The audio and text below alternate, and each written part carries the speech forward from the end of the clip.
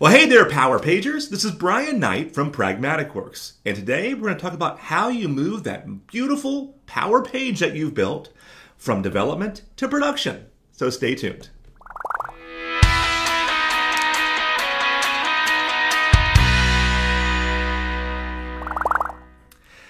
So you spent the last few months, weeks, whatever, building out this Power Page. And now you're ready to release it to the wild, to migrate it from development to QA to production, maybe.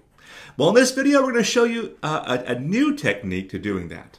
Traditionally, we would have to use either PowerShell using the pack command, or we would use another tool to migrate the data, the website and all of that from development to production. And it was rife with issues sometimes. So much so that many people would develop their websites in production and make their changes live to a production site. So in this video, we're going to show you how we migrate that from development to QA to production. Now, this is going to involve a new model, a new data model for Microsoft called the Enhanced Data Model in Dataverse. Doing this is going to pre-install a lot of the bits for Power Pages. And doing that is going to speed up the creation of new sites, allow you to do proper application lifecycle management, or ALM, give you a new tool to manage your Power Pages, and speed up the development in general. So let's begin. So what I built just a dummy website here, and I want to migrate this from Brian's July events over to the proper dev environment. So to do that, first of all, we want to turn on, and ideally you want to turn it on before you create this website, the Enhanced Data Model. You'll do that under the Admin Center by hitting the gearbox and going to Admin Center. Once there, you'll go over to your environment. So mine was the Brian July event. So I'll find that here. Oh, right up top there, excuse me. And then we'll look for sites, our Power Page sites on the right side here. You'll find it here. You'll find it at a few other spots as well. Once you're there, you'll toggle this option up top to turn on Enhanced Data Model. Doing this will take about 15 to 20 minutes. And what's happening during that time is it's installing some solutions into the environment to make your deployment faster and easier. This will take about 15 to 20 minutes at this time. The technique I'm about to show you is only going to apply to sites that were built with this Enhanced Data Model. At a later time, they're going to show you how you can migrate your old sites to this Enhanced Data Model as well. So a big caveat there, okay? So your new stuff will all work beautifully for migration using this technique, but the old stuff, it is coming, but it's going to show you some techniques here in a later time for that. Okay, so at the time it's recording in July, though, this is the only way. So let's get back into it here. So I went ahead and toggled that on. I didn't want to make you wait for 15 minutes for me to do that, but just note it will actually show you the installation while it's doing it on the right here. You'll see that it's been installed by hitting this little installer. What it installed was a Power Page core at first, and then some V2 templates as well. All right, now once you do that, we can go back to our make.powerpages. We can go into a solution, and I'll create a new solution. I'll just call this blah, blah, blah. Doesn't matter for the time being. It's just a demo. And I'll hit create. All right, I'll point to a publisher and all that. Now, traditionally with Power Apps, we would always build in a solution first. And for Power Pages, it wasn't really solution aware. So now our goal is to take this Power Page that we've already built and weave it into an existing solution. Now, a question I always get asked is, should I still have my data stuff in a different solution than my Power Page? I would probably at this time recommend separating those. So have your data stuff, your forms, your views, all that in one solution, so you can port those on different schedules in your whole website. And then do your website in another solution. This solution is going to be rather large. So because it is so large, that's another reason to recommend separating it out.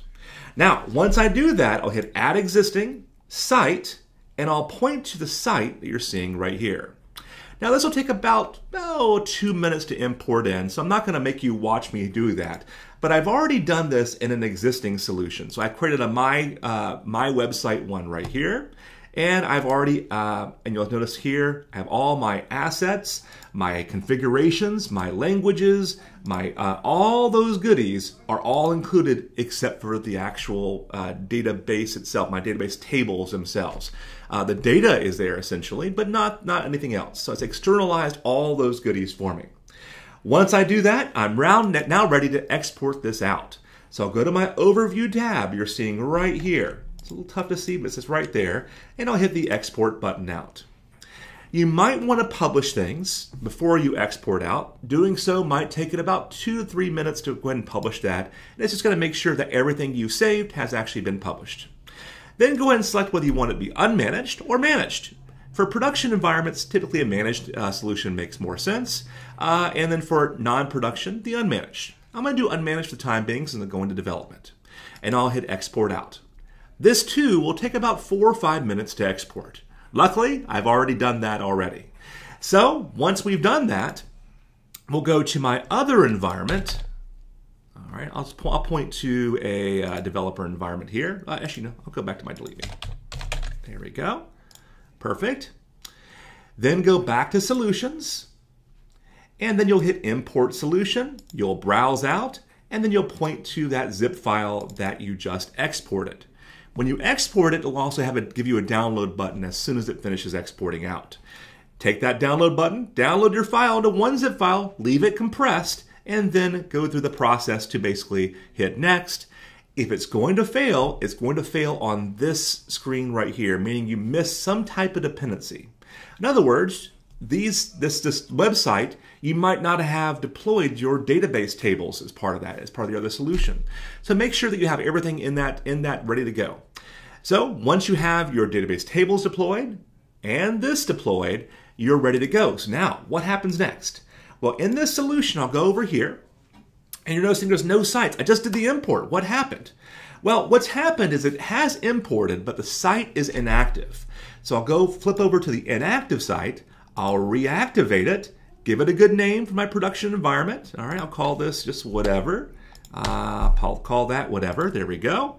Give that a few seconds, hit done. It will then reactivate the site, create the site with my new stuff, and then as I bring in the site the next time and subsequent times, I will not have to do the reactivation at that point.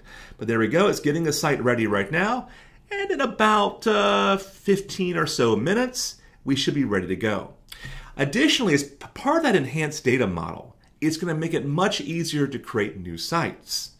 Typically, when you create a new site, it takes about, in a new environment, it might take it a good 45 minutes to an hour to create.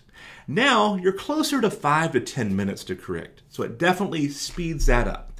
Other changes you might find that are pretty nifty, let me look for my July events here, is the portal management application has changed. It's now called Power Page Management, and when I open this up, all right, there we go, and I go to my portal management, you'll notice the actual application name has different, but that's not just the only difference. As part of this, they've made some vast improvements. So you see there's my Power Page, so you'll notice now it's called Power Page Management, so you know you have the latest data model.